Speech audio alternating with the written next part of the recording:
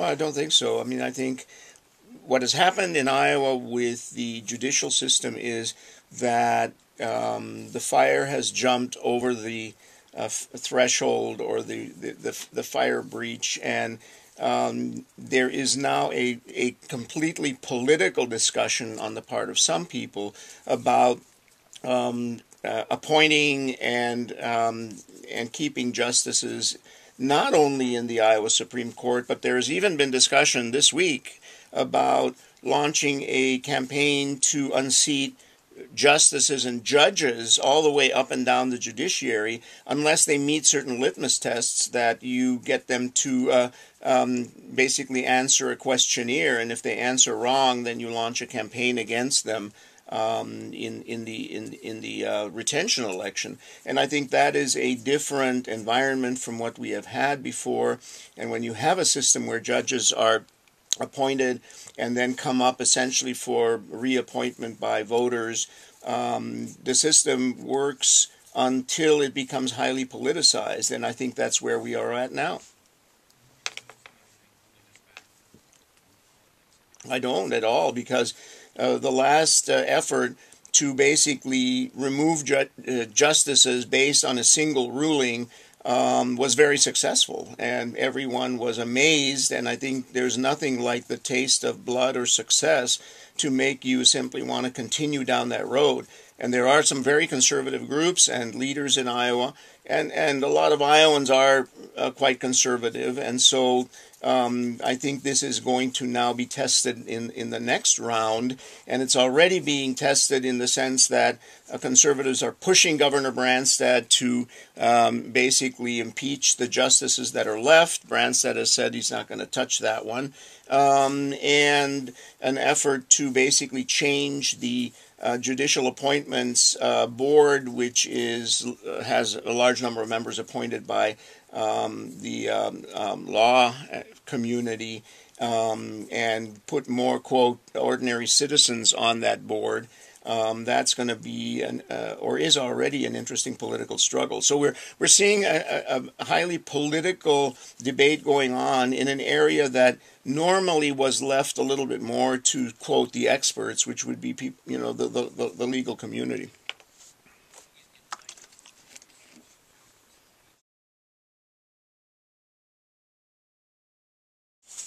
He won't be remembered very much, because if you ask most Iowans at the mall about governors, a few decades back, they don't have a clue who they were, what they did. His legacy's going to be in history books for others, and in a few years, no one will actually really remember who he was or what was going on. One-term governor.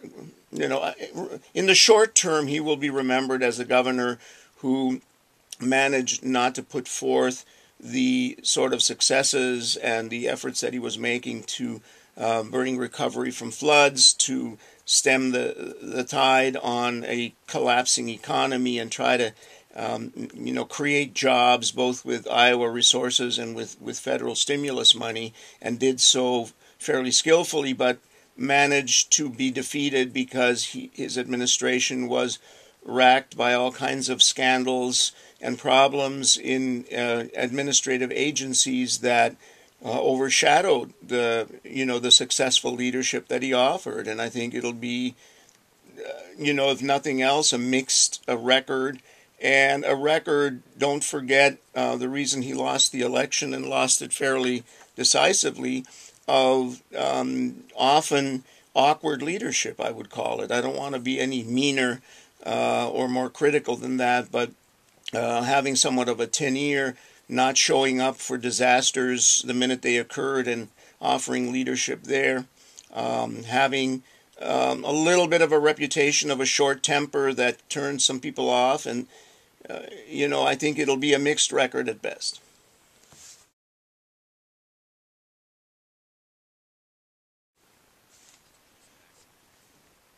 Well, I mean, there was a lot of brutal language in races. I don't have in front of me exactly which races they were, but certainly The congresswoman herself was in a fierce race.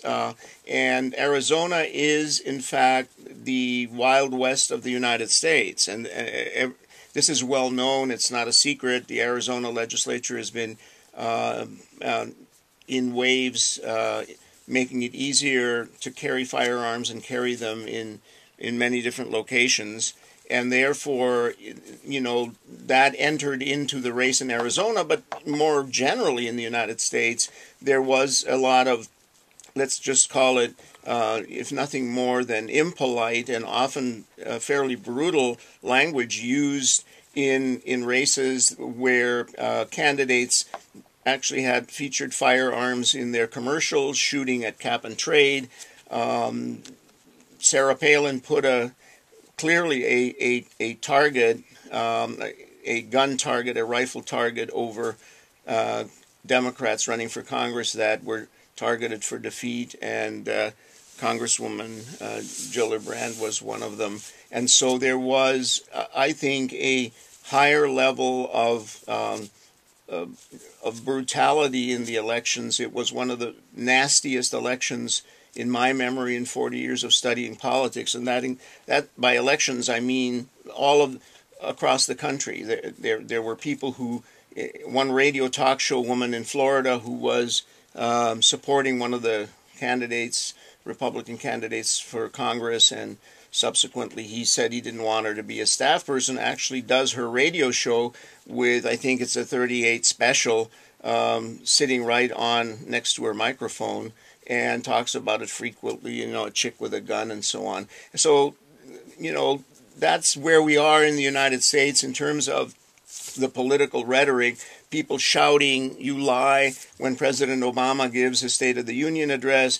People shouting, he's not a citizen or a naturally born citizen. Just recently, when the members of Congress were reading through the Constitution and got to the part that defines what the requirements are for running for president, those are things that don't happen very often, and we saw that all over the country. And I think it made it legitimate for people to attack individuals and to attack the government as a whole, which was often painted as being an evil thing and the enemy of the American people. And I think that sets the tone for a discussion of the country, of issues in the country. It doesn't necessarily give instructions to people to go out and kill people the way the radio show in Rwanda, Radio Mille Collines, did during the Rwandan massacre, where they actually gave instructions from the radio station and told people where to go to massacre people in churches and markets and so on. We were not there yet.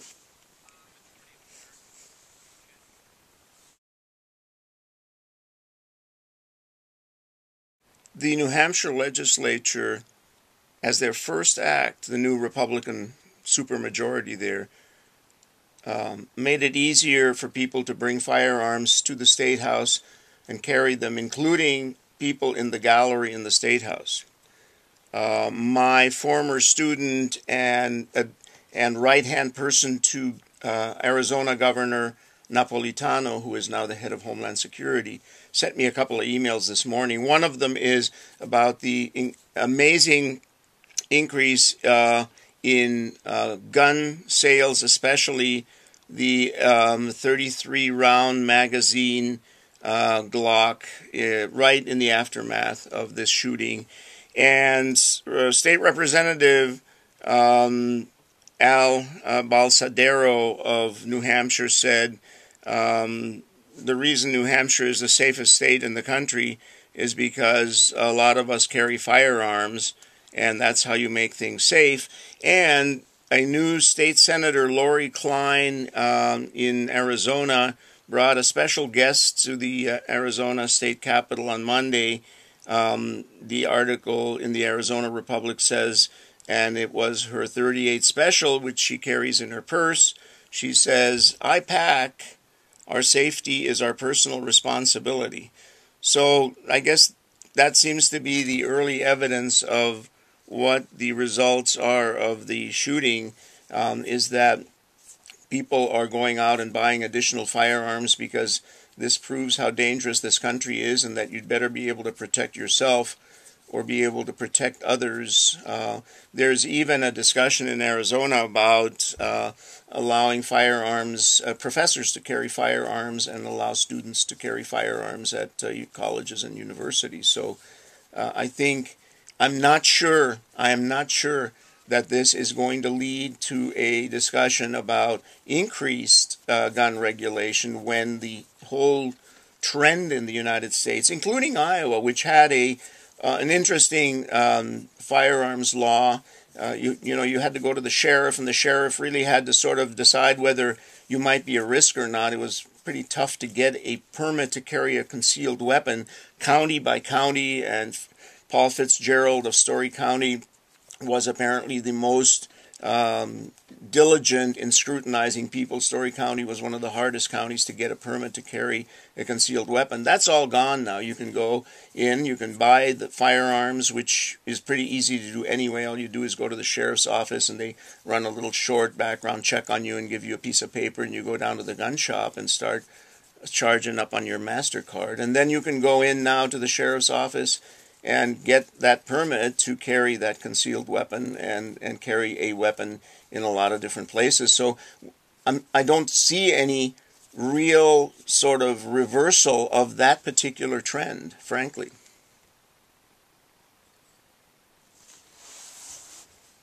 Because I grew up in a country that had extremely rigid gun control laws in Colombia, South America. I was born there, grew up there. You were not allowed to own a gun, and the only place you could, it was very difficult to get a permit, and the only place you could buy ammunition was from military bases. The only place. Everybody in Colombia had a gun, and you could buy ammunition from about 4 guys on each corner of the main plaza of Cali, Colombia, my hometown. And so, laws and enforcement is also a function of the culture. And we have laws against illegal drugs, and yet you can buy them in any town in the United States 24/7 because the culture of the society is permissive on them. And I think there is in American culture something that says that gun ownership and the right to carry firearms and buy ammunition is kind of the American way.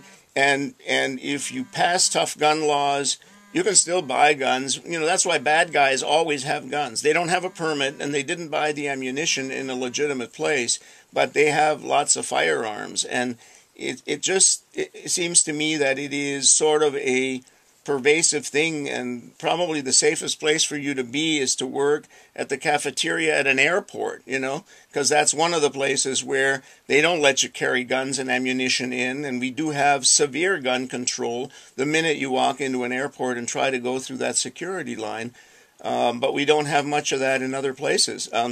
In countries like Colombia, you have metal detectors, and they frisk you, and the pat-down that the TSA does, they do it in almost every major government office building because so many people carry firearms, and so you work in secure environments, but everybody is armed, and that's a tragedy, I think.